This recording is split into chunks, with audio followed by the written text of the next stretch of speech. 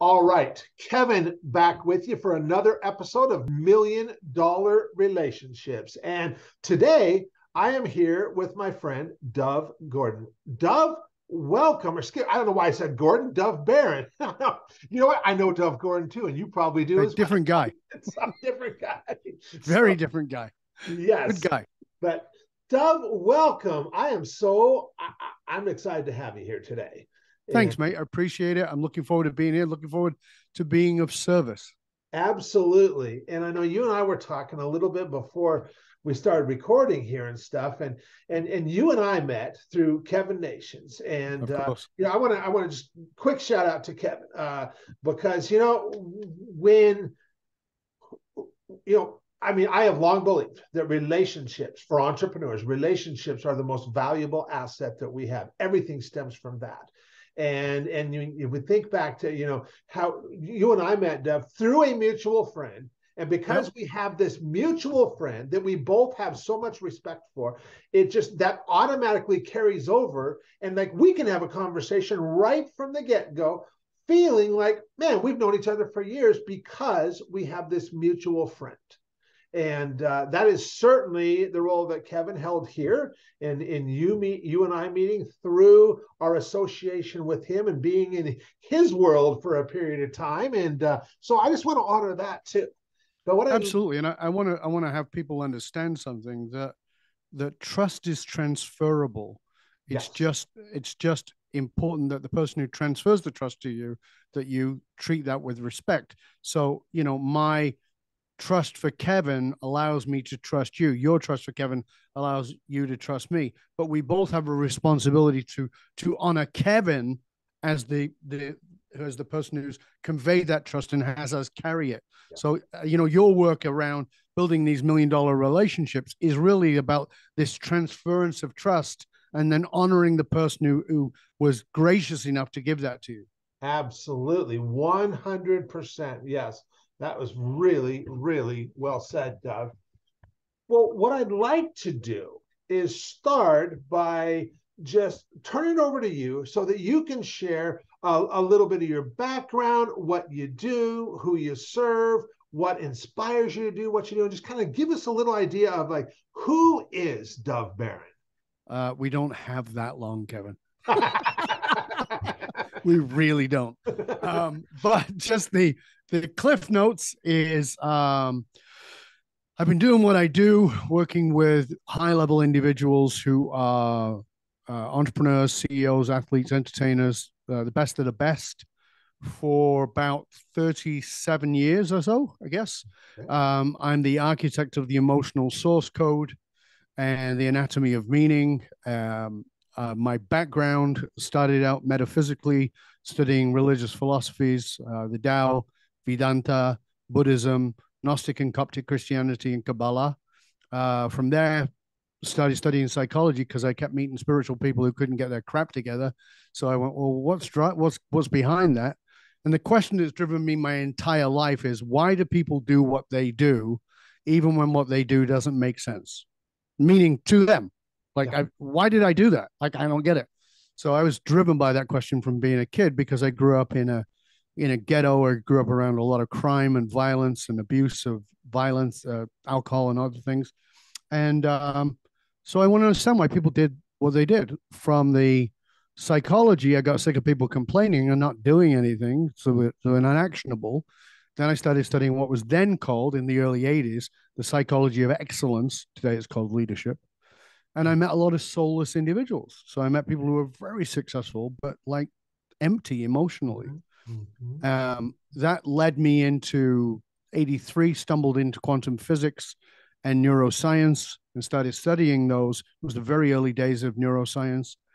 And then put all that together to develop what is now called the emotional source code of discovering what drives people at an unconscious level and how to tap that to give their lives deep and powerful meaning. So like you, Kevin, the people that I work with are enormously successful. They've done really well.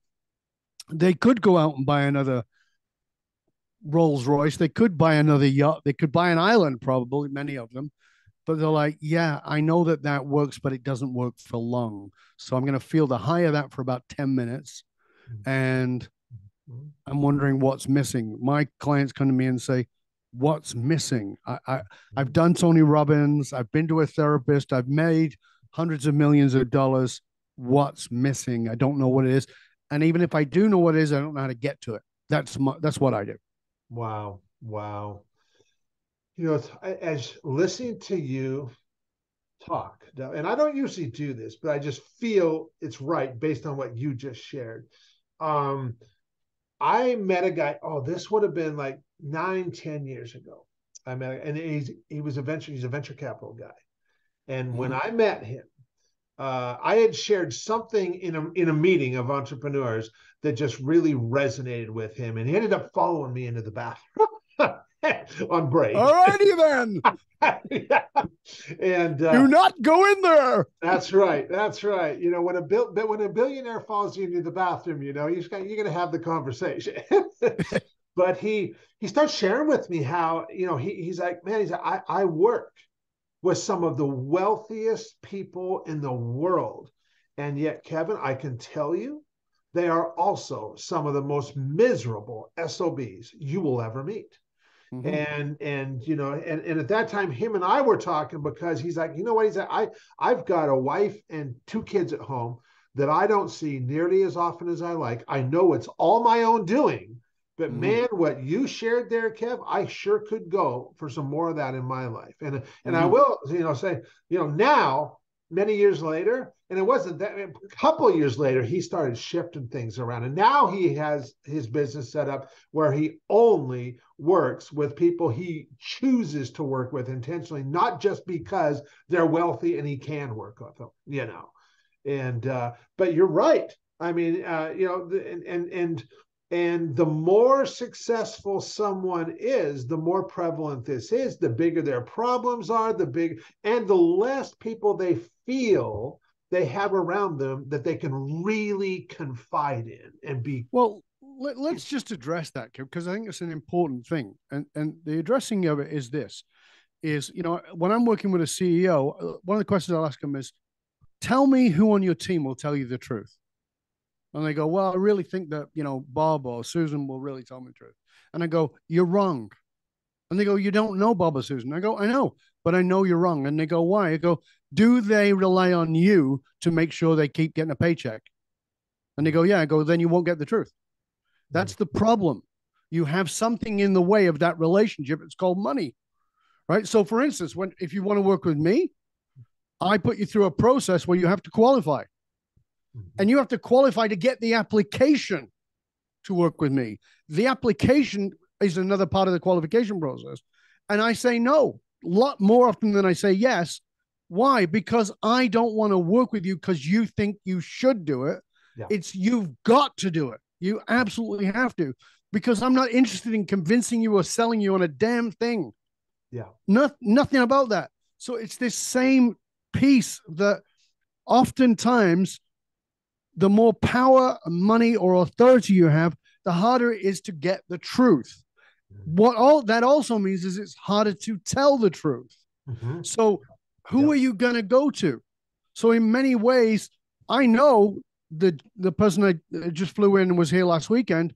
He said to me, my wife doesn't even know these things about me. And I go, well, of course she doesn't. But I'm not here to judge you. I'm here to serve you. And that means I'm going to kick you in the ass when you need it, but I'm also going to hold you emotionally in ways you've not been held. We don't have that. Societally, we don't have that. We have been driven, particularly as entrepreneurs, we've got to go out there and you got to make it. You got to do more and, hustle, hustle, hustle. Well, I'm sorry. The high priest of hustle culture, Gary, I love Gary. He's a good guy as a human being. But that culture sucks. It sucks the life out of people. It's not a good way to live. And you very quickly get to, this is not working. Yeah. So that piece around being able to have the truth.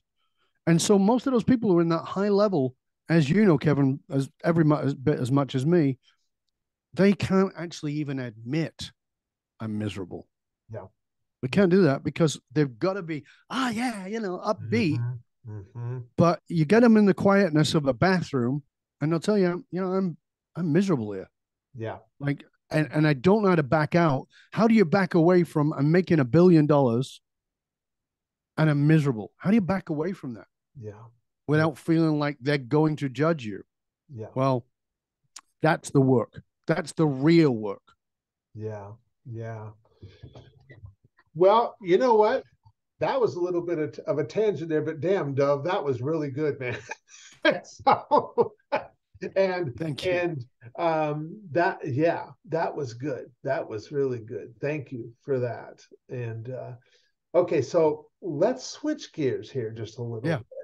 And I'm going to reiterate the question for the benefit of the listeners. Sure. Have you ever been introduced to a person or persons that completely changed the course of your life or your business, so much so that much of what you have today would not even be possible if not for this person? And Dov, I'm really excited to hear your story and your experience around this.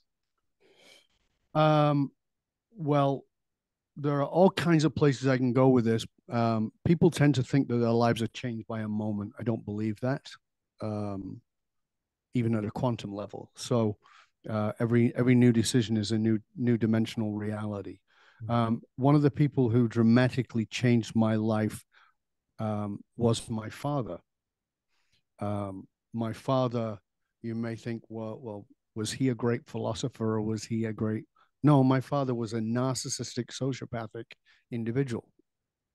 He changed my life because as a son, I wanted his love and approval. And realizing who he was and I could never get it was profoundly valuable in my life. My spiritual path, my intellectual path, my creative path, my commitment to relationships all comes from my father being void of those things.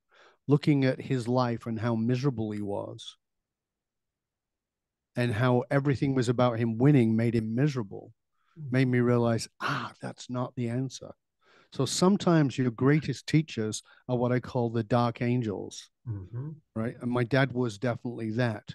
He showed me the things that not to be. One of the people who taught me the most was a man I've never met.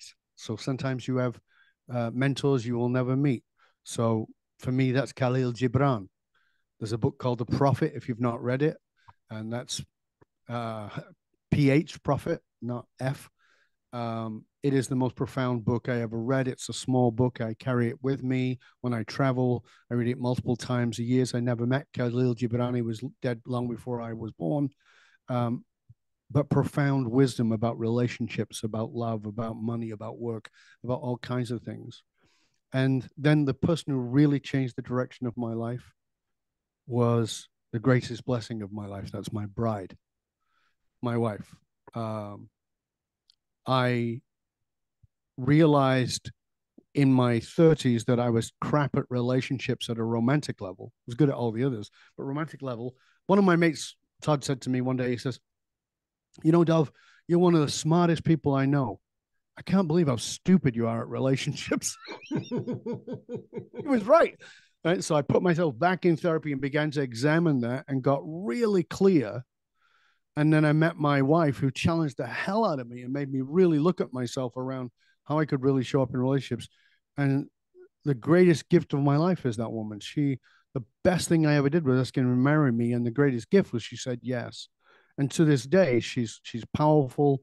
I love her more than anybody or anything in the world. I'm so blessed to have her in my life. Wow. Because she made me examine what really matters. And that's what most of us don't do. So those are people who impacted me profoundly.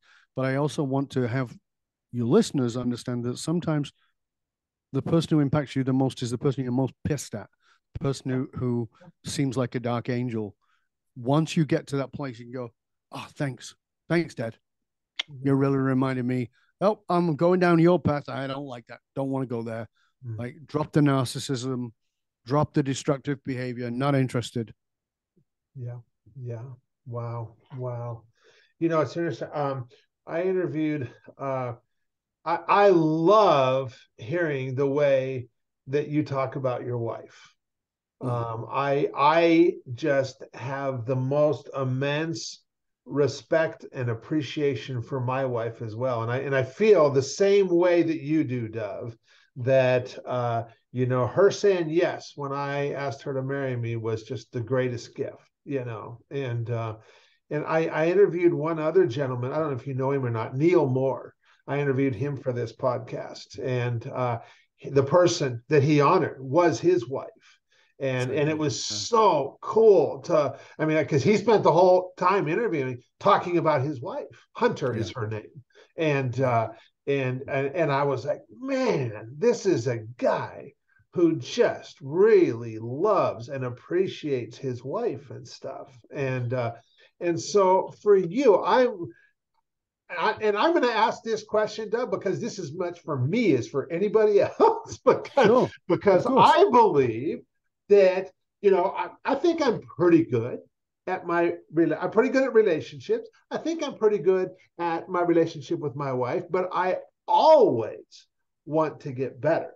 I always want to improve. And so for you, I would like to ask, you know, what are one or two things that have happened in your life where it's just been such a huge impact that was made that you know, hands down, would have never happened if not for the relationship that you and your wife have together?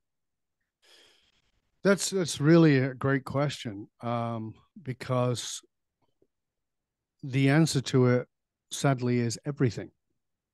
What I mean by that is the course of my life was changed by this woman. So, for instance, when I met her, I owned a personal development company with a whole suite of programs, and like I think 7 programs. The shortest of which was a 2-day training. Most of them were 5 or 7-day trainings. And her working side by side with me. So she was in dentistry. Renuka was in dentistry. Ren left dentistry to come and work with me. She worked with me, and she said, "Are you loving what you're doing?" And I did, right? And she said, "Okay, are you making the difference you want to make?" And I started to cry. And I said, "I'm not." And she said, "Why? Is it that you don't know enough?" And I said, you know how dedicated I am. I study every day for a minimum of an hour, always have. And so it's not that. She just, are you living what you're teaching? I go, yeah, I'm asking you. She goes, I believe you do. So why are you not having the impact? And I said, because, and I would never have gotten to this. I said, because I'm in a system that doesn't work. She goes, what do you mean? I said, I'm in the business of recycling. She goes, what do you mean? I said, have you noticed how many of the people come back and do the same program multiple times? And she goes, yeah. And they always get a lot out of it. I go, yeah. But there are also people who took Tony Robbins and they did this person's program, or they did Harv Ecker's program. And every time they're like, oh my God, this is the best thing since sliced bread. But they're not changing.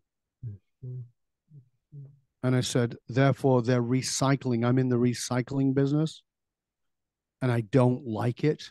I don't feel it's integral. I can't do it.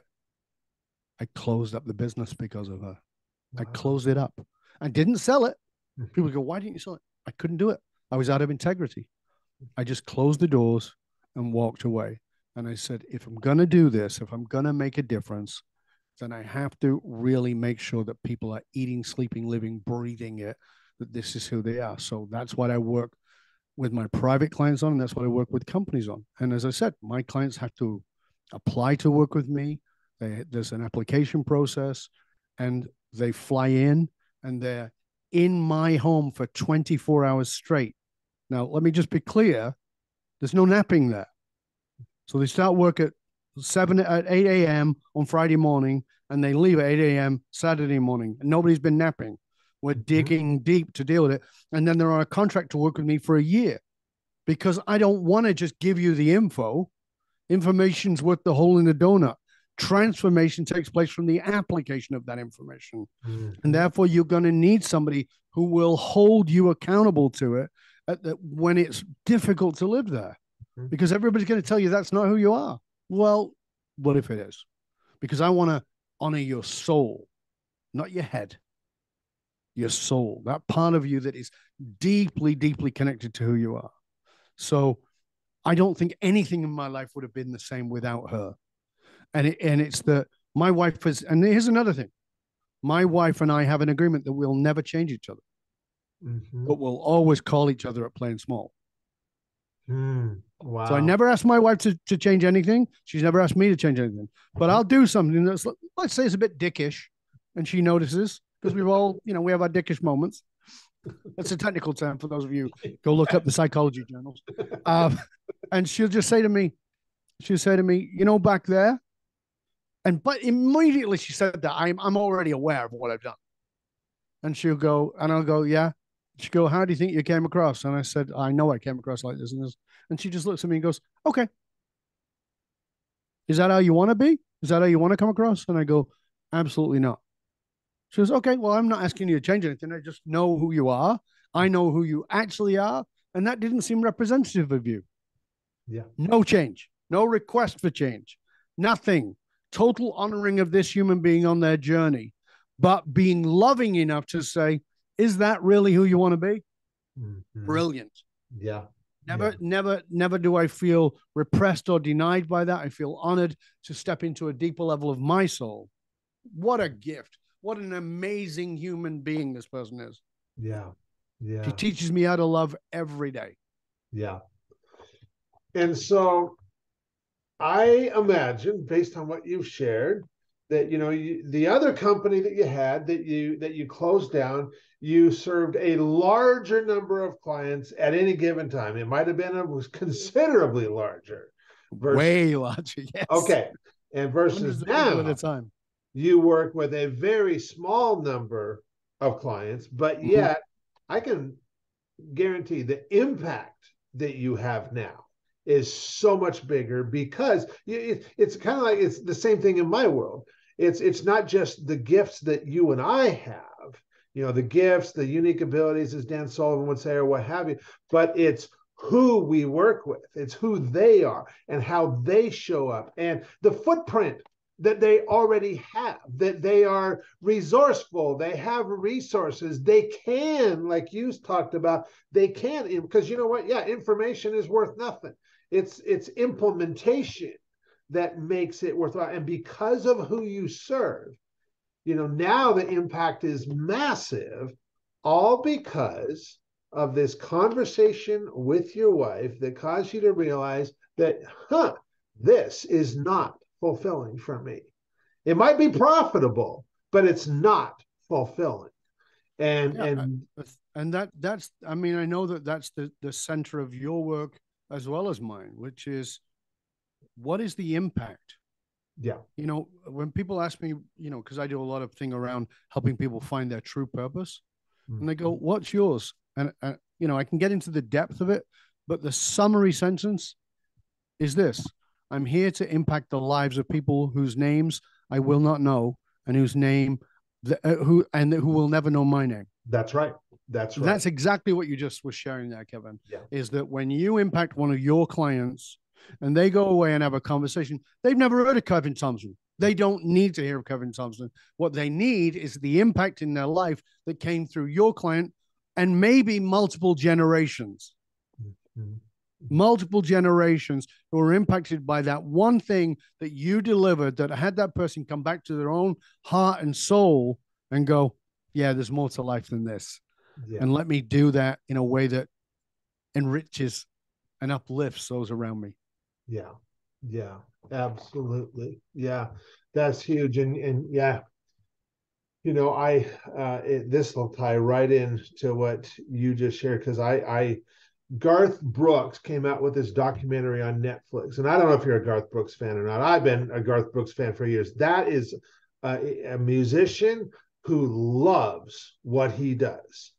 He is not in it for the money. In fact, he quit at the height of his career because he wanted to raise his 3 daughters. And he's like, I can't raise my daughters if I'm in the music industry because I'm on the road all the time. He's like, right. So he quit at the height of his career so he could raise his 3 daughters. And then after his daughters were raised, his wife was like, hey, you ever think about getting back into music? He goes, oh my gosh. He's like, the fans, I don't even think they're there anymore, you know?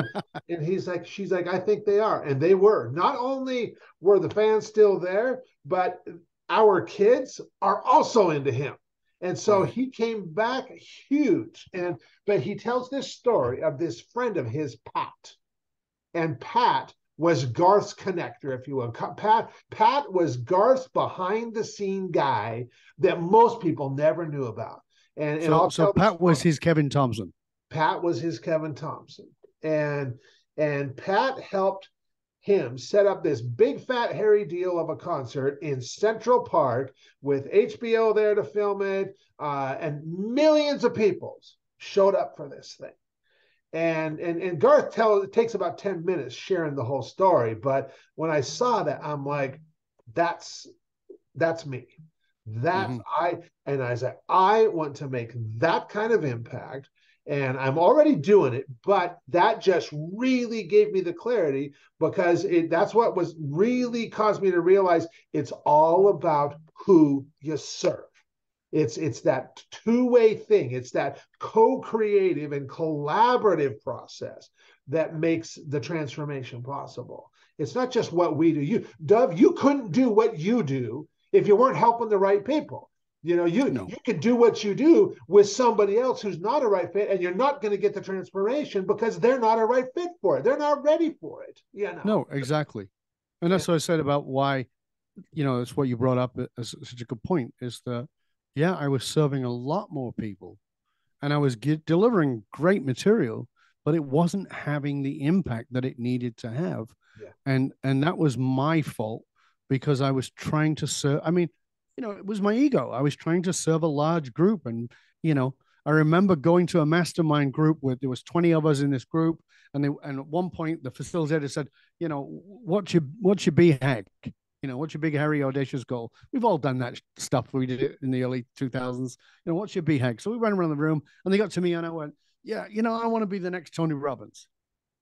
Like, I think this was like 1998 or something. Okay.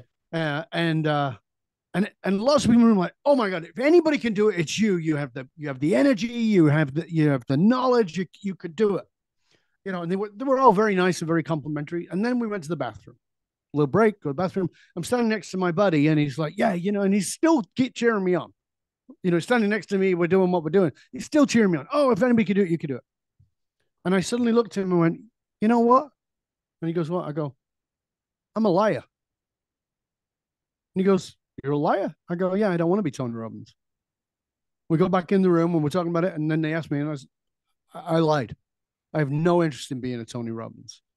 And they go, why? I go, that's not for me. That's for Tony. It's great for Tony. Take nothing away from Tony. Great respect to the man, but that's not what I do. And being bad to him is me stepping into what other people think I should be. What I said was what other people tell me I should be. Yeah. But it's not who I am. Yeah. And this is one of the big things. A lot of people you and I are dealing with, who are very successful, have stepped into living the life that everybody said, you should be this. You should be the next that. You should be the next Elon Musk. You should be the next Steve Jobs. You should be the next whatever it is. And they have the ability, they've stepped into that, but their soul's not with them. Yeah. You've left something behind that I'm going to help them to find and bring back. And then they go, oh. Now what's interesting about it is they don't always change track, but they always change how they're doing it, why they're doing it, what's driving that. And that's what makes the difference. Yeah. Where are you coming from? It's not what you do, it's where you're coming from. That's right. Yeah. What inspires you? What really inspires you to do what you do? What is the why of your why? Yeah. So people say, well, this is my why. And I'll always ask, what's the why of that?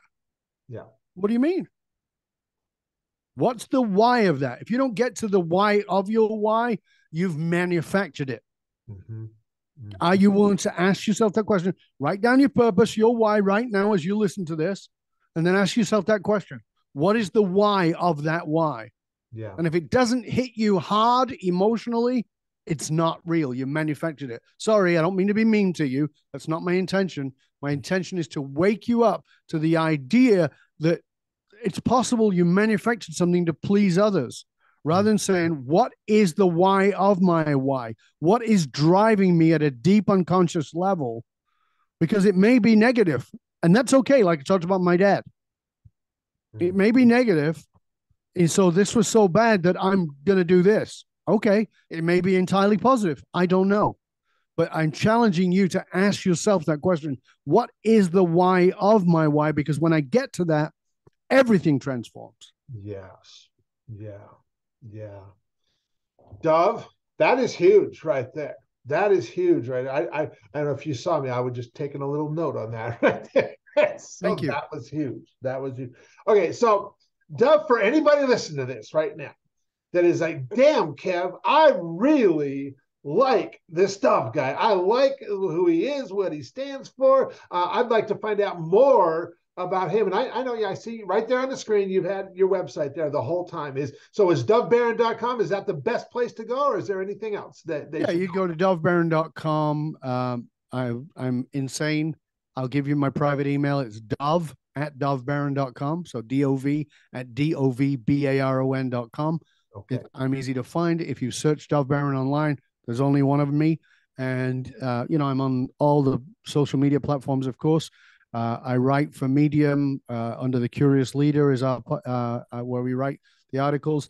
YouTube channel, about 1,000 videos on there, and a couple of podcasts. You can also find me, and I'm also guested on podcasts all the time. So, yeah, I'm not hard to find. But if you want to reach out to me in person. I'm happy to have a conversation with you. And you know what? Maybe I'm not a fit for you. That's okay. Yeah. Yeah. Awesome. Awesome. Well, Dov, I want to thank you so much for taking the time to have this conversation. This has been really awesome. Any last thing that you would like to share before we call it a wrap?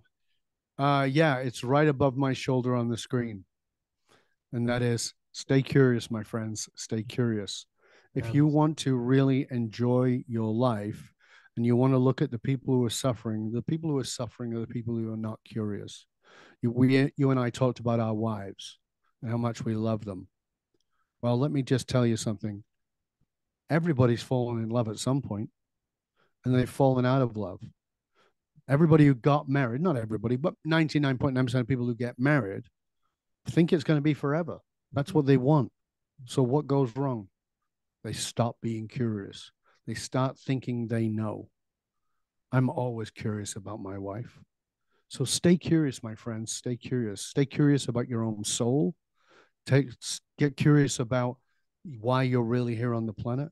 And get really curious about the things you think you know and the people you think you know. You will be surprised. Take that book out of the library, that book that is your mother, that book that is your father, that book that is your sister, your brother, your best friend. Just take it out of the library and say, hold on a sec. What is the chapter I've not read or not read in years? You may be very surprised. If you've ever read a book twice, you go, oh, I forgot about that. Well, what about doing that with the people you love? What about doing that with your business? What about doing that in every area of your life? Stay curious, my friends. Stay curious. Awesome. Well, Dov, thank you again for taking the time to have this conversation. I really appreciate it. We definitely achieved our goal here today, which anybody who listens to this is definitely going to be inspired to place an intentional focus on creating more real, meaningful, rewarding, and profitable relationships in their lives. So thanks so much. Thank you, Kevin. It's been a pleasure and honor. Thank you for having me on. Absolutely.